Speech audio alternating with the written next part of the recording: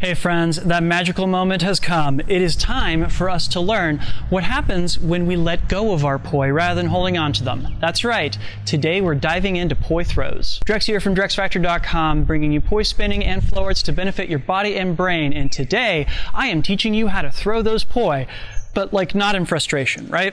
Before we dive in, I just want to give a quick shout out to the friends of the channel. Big thanks to Dark Monk, Flow Toys, Pyroterra Light Toys, LMF Props, Spinballs, and Ultrapoi for helping to make the videos on this channel possible. You can learn more about all these amazing companies and the work that they're doing to support flow artists like yourself by checking out the links that I've got down in the description of this video. So real talk, between the heat, the length of my hair, and the wind, I feel like I look an absolute mess right now, and I hope that y'all are cool with that and you're here with me for it, yeah? But you're not here for my vanity, you're here for poi, and I shall oblige. We have literally spent the past 11 weeks talking about all the different sundry things that can happen when we hold on to our poi and don't let go of them. But I also wanted to give you all some information about what happens when we do let go of them, when we do things like throws. Namely because it's become a really integral part of modern day poi styles, and such to the point that it's really completely changed the way that poi are made in the past decade. See, like, I'm old enough to remember when every set of poi came with a set of handles that were meant to tie around your fingers. The idea of having a free floating handle that you could let go of was totally unheard of at the time, and if that was the thing that you wanted, you usually had to make it for yourself. But since the popularity of contact poi has exploded, having ball handles that you can release and use the poi to throw or do contact rolls with has really become the dominant paradigm.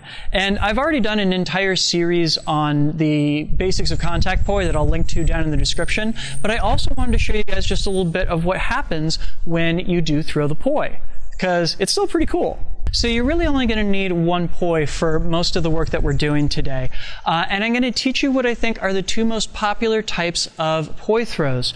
First up, in-spin throws, as well as isolated throws, yeah? So just to start off with, we're going to get us over our first hurdle. That is, spin the poi and let go of the handle, and whether you catch it or not is totally up to you. Don't even try to do like any kind of more ornamental throw and everything. Just play around with what it feels like to release the poi and try to catch it, right? This is really just to get you comfortable with the idea of the poi leaving your hand for however long, and whether it comes back to your hand or not is totally immaterial. It might fly off to the side, it might go up way higher than you anticipate, or it might not go up at all. Just play around a little bit and see what initially happens with that. Now, with your poi spinning clockwise, I want you to bring your hand over to your left-hand side, and as the poi is coming up and around above your hand, I want you to just release the poi. See if it goes straight up, see if it goes over to the side, see what happens there, yeah? Now your mission is to try and make it go in a given direction. Generally speaking, when the poi goes straight up, it's because we release the poi right about when it is horizontal or just before, right? When it goes off to the side, it's usually after it has come to like almost like a 45-degree angle or a little bit more than that, right? Really what I want you to do is see if you can get the poi traveling from one side of your body to the other. So once it feels comfortable throwing the poi from one side of your body to the other, it's time to see if we can control how much it rotates in the middle of that. Namely, I want you to see if you can get the poi to spin around once. So we have this moment where the head kind of is dropping down in front of our eyeballs before the poi rotates off away from us, like that.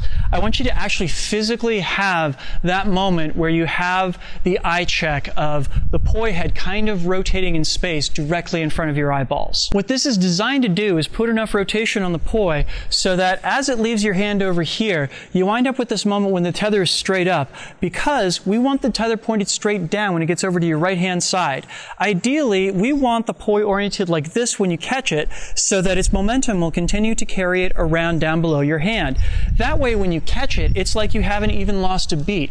It's integrated with the poi's motion, you see? So give some practice to that. This was one of those things that it took me a little while to feel completely comfortable with, but I was lucky that I had a guy here in DC that knew this trick and could show me how to try and orient the poi so that the handle was pointed down on the other side. So that way I wasn't like trying to catch any wild throws or anything like that as it went from side to side. It would inevitably wind up in a position where it took little to no effort to catch it and bring it back to wherever I wanted it to be, yeah? And a big thank you to Ian Creer for being the guy who taught me this part of the throw, yeah? And of course, if you practice this with both hands, you can use it to do a thing such as if you get into a reverse weave, you can actually do one of these throws on each side of the reverse weave. Doing an inspin with your right, doing an inspin with your left, letting them go across. I'm a big fan of this one, honestly. You can also, of course, when you're in wall playing around with whatever, you can have this thing happen where one of your hands goes underneath the other one, and the way you get out of that is to throw the poi rather than having to worry about anti-spinning back out of it, yeah? Pretty handy, I would say.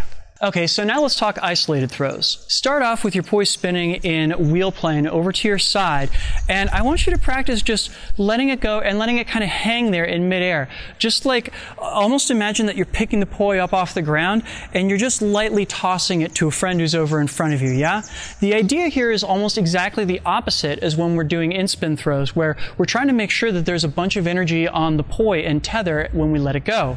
In this case, we're actually trying to rob the poi and tether of energy as we let go of them.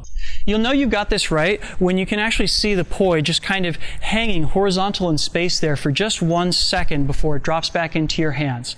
That's the perfect placement that we're looking for here. It is really, really, really important that the poi just goes up and comes straight back down inside of the space that it's being released in. That is, it doesn't move forward at all, doesn't move back at all. It just moves straight up and down. Okay, so once you've gotten to the point where this feels comparatively natural, now you get to add some momentum to that tether. The first one that we're going to play around with is you're actually going to give the tether, as you're letting it go, just a little bit of a flick with your thumb. And what that's going to do is it's going to start spinning the poi around the head in such a way that it's going to spin backwards back into your waiting hand. So think, flick the tether around back into your hand, flick the tether around back into your hand. If you really nail this, you can almost see that what's happening is that the tether is just spinning around the poi head as it's kind of hanging out in space and everything, yeah? Pretty cool, right? But the fun doesn't end there, because as it turns out, this place where we're releasing the poi is kind of neutral in terms of momentum. So not only can we flick the tether down and around, we can also flick the tether up and around. That is, we can get it spinning forwards instead of reverse. This is one of my personal favorite throws.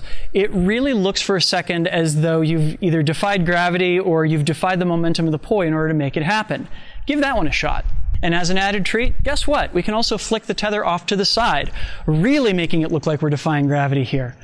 This is a throw that I learned from Ronan McLaughlin years ago, and that I still think just looks unbelievably cool. If you want to look super duper slick, you can practice these throws with both hands at the same time. And hey, maybe you have one hand do one throw and the other hand do another throw. Say one of them going forward and the other one going backwards, or say having both of them going off to the side like that. The sky's the limit here. Cool, so let me show you both of these throws in slow-mo right quick.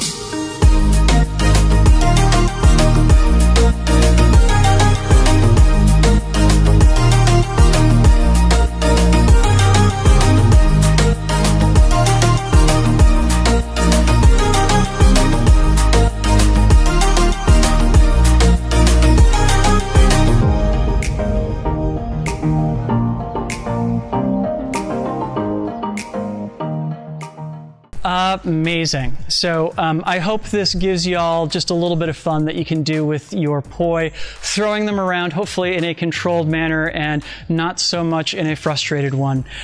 Go ahead and shoot some video of yourself playing around with these, post it to Instagram or Facebook, and tag me. I am DrexFactor on Instagram and DrexFactorPoi on Facebook. I would love to see your hard work. Please make sure to like, share, subscribe, and comment because it helps other people find these videos and this channel, and that way more people can learn and grow with all of us. Yay! And of course, if you are digging these videos and you're enjoying this project, please consider signing up to support the work that I do over on Patreon, like all of these nice folks did. Patreon has been the thing that has kept me fed, has kept a roof over my head, and has kept me charged up throughout all of quarantine, and I cannot tell you how much I appreciate the people that have signed up to support me on there. If you have the means to do so, and absolutely no judgment if you don't, but if you do, please consider heading on over to patreon.com/DrexFactorPoi and signing up. You can get early access to all of my content as well as a say in what topics I tackle in the future, plus some great behind-the-scenes stuff, so go check that out. Wow, so that was my last trick tutorial of the quarantine. I can feel a tear coming on here. Tomorrow, of course, we're going to wrap all this up in a combo that is going to use multiple tricks that we've learned over the course of the past few weeks, so I hope you will join me there to put a little cherry on top of this project, yeah? I'll catch you then.